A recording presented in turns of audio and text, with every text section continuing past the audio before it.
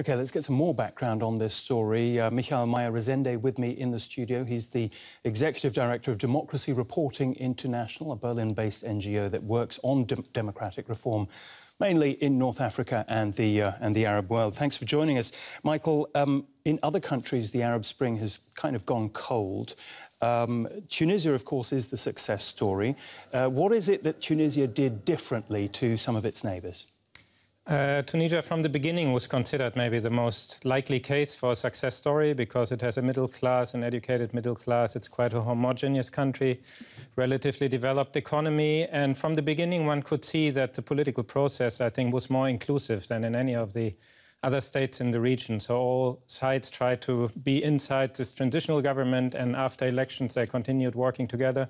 So I would say the whole setup was much more geared towards inclusiveness, and yet they run into serious trouble, which is when the quartet stepped in. Exactly. That was 2013, assassinations in the country, tensions getting very bad in the country.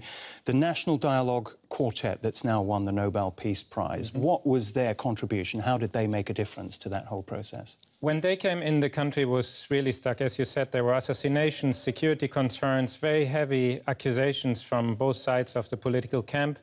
And the political parties actually asked them to step in, which I think was quite remarkable, to say, we need you to help us with this.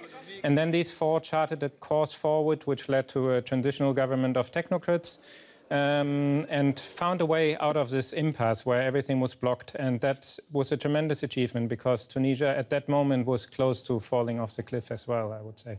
What effect do you think this Nobel Peace Prize will have on Tunisia? It's a very positive signal. Many people in the country feel or fear that they may get forgotten, that people say, success case, great, let's move on. We also hope that it reminds everybody that Tunisia isn't there yet. It has to implement this good constitution they adopted. There are lots of challenges economically, security-wise, building these institutions, and I think this will give a boost to that effort. Analysis there from Michael Meyer-Resende, Executive Director of Democracy Reporting International. Thanks for joining us, Michael. Thank you.